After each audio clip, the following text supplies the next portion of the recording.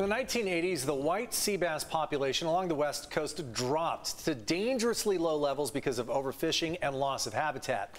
That's when Hub's SeaWorld Research Institute was brought in to start a replenishment program. Yeah, since then, the white sea bass population has rebounded. Our Sean Stiles shows us how the program works in this Earth 8 report.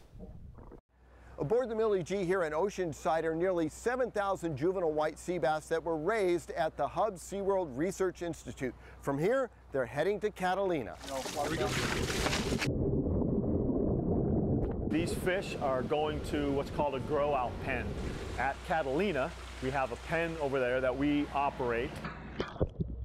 Michael Shane is the Director of Replenishment Operations at Hub SeaWorld Research Institute. There's probably 5,000 to 6,000 fish in each one of these tanks. At Catalina, they usually get a little bit larger just because the water quality, the size of the cage is so much larger than most of the other cages along the coastline here. So they'll get released later this year, most likely around November, where they'll be probably close to 14, 16 inches in size. To get the sea bass to this point takes a lot of work at the hatchery in Carlsbad, where fertilized eggs are collected from brood stock. So they went from what's called our incubator system into our juvenile 1 system, and then from our juvenile 1 system they came into here, which is the juvenile 2 system, where the fish get to be the largest size here in the hatchery and grow to, the 3 or 4 inches that we normally get them to before we then take them out to the grow-out pens.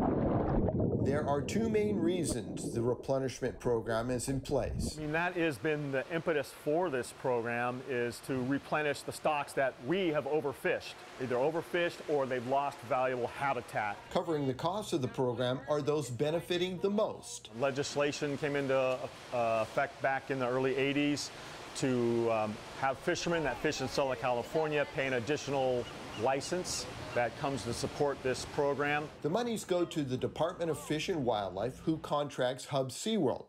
To keep the program healthy, new adult white sea bass will be making the return trip. After spending a couple of months in quarantine outside here, we'll be brought in to provide fresh gene pool to the tanks that are in here. And then the process starts all over again.